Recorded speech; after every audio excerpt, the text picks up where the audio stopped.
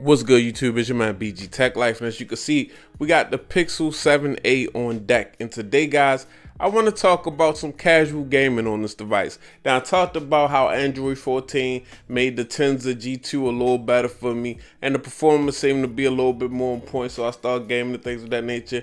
So I really wanted to share the gaming aspect of the performance with y'all, so let's get into it. Okay, YouTube, so it's your man BG Tech Life.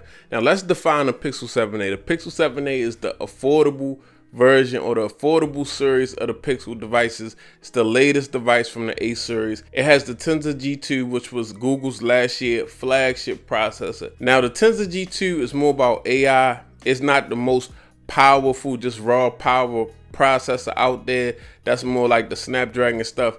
But when we talk about this phone, we talk about general use. We talk about some general gaming because, you know, you got an app store, and a lot of folks that get these new Android devices, or a lot of folks that end up with these affordable Android devices are like, you know, maybe teenagers, kids, things of that nature, adults who don't want to spend too much money. But a lot of people that like Android and like Pixel, they like to do a lot of things on their phone, so they might want to get into some light gaming. Now, I'm not saying gaming where you think you're going to be playing some graphic intense games and things of that nature. I'm talking about some light gaming. Go over to the Play Store, see what's available, and load it up and have a little fun with your device. And I think that's possible with this device. So I did a little light gaming, and I kind of want to show y'all my real life experience, how the device was moving and how things were looking on this device. It being a 6.1-inch screen, it was on 90 hertz for sure, and sharing my experience with y'all. So let's get into some of these clips, and I'm gonna let y'all see what was going on. You know, I'm not expecting it to be perfect, and I wouldn't judge this device really hard because this is, you know, this is what you get for $400 to $500. This is a Tensor G2, a flagship processor, but it's not a processor built for straight power or anything like that. But you must say the screen looked good on this thing, guys. Now I'm just, you know, I'm a little throwed off, guys. So just, there we go. We got some, yeah, we got some nitrous and all that going on. And you know, it's a cheat code with a controller on this thing. But that's the little drift section. It's the little nitrous. And I want to know what y'all think, man. I mean, it looked pretty sweet to me. You know, we just getting started. That was one race out the way. You know, the controller is the cheat code. But it's not about me getting better on this game, actually. It's just about, I just want folks to see what you can do with a device like this. So we got some COD going on, guys, some COD mobile. Now, excuse the gameplay because I'm definitely behind the camera, guys.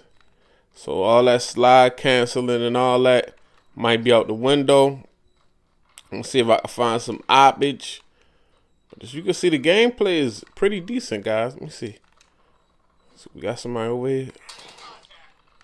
We got some enemy contact. I'm trying to run down on something. So you can see the phone holding its own, guys. 90 hertz.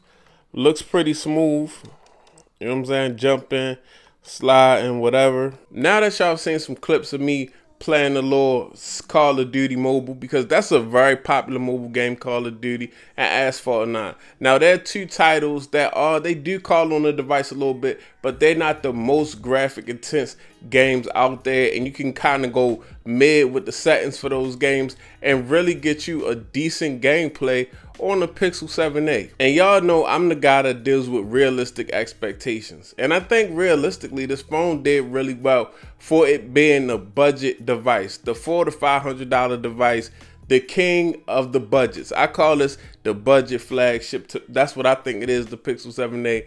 It held up really good. You can get a few rounds of a game that you like to play in. You know, like the Call of Duty, I was able to play. I was able to enjoy it. I was able to move around. I was able to get a kill or two. But after a while, just like my gaming PC, guys, I got a gaming PC, and after a while, it gets warm. It has to cut on these huge fans. This device don't have those huge fans and things of that nature. So it's when you plan something that's a little bit more graphic intense, you got to gauge your expectations. Even though I think this device did well for the task that I put it up to. I played Call of Duty right after Asphalt 9. You see Asphalt 9 look really good on this display. All the animations were up the pace. I ran like 2 or 3 races. So the gaming experience on this device, the Tensor G2 holds it down pretty good. You can have an enjoyable time doing some gaming. So, you know, that's just like one more check mark on the Pixel 7a for me. When you talk about you can get some good video, you got great cameras for photography and